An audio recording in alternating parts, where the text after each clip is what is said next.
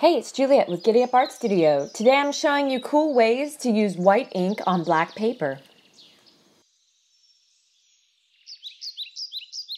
Sometimes it's just about having fun with cool art supplies. I like to draw this way because it flips the way we usually draw, which is dark on light, and creates a really striking and surprising end result. I'm making little cards using black cardstock and white jelly roll ink. As you can see here, I decide on a mark and repeat it for an entire line.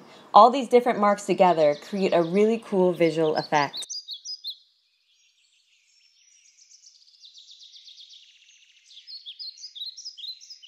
It's also fun to explore using white ink to make drawings. Here I draw the key to my heart. I actually have posted a tutorial with the details on how to draw these keys on my YouTube channel. I'll post the link in the comments if you'd like to follow along. The important thing to do is to experiment and have fun. For more ideas and information, visit GiddyUpArtStudio.com.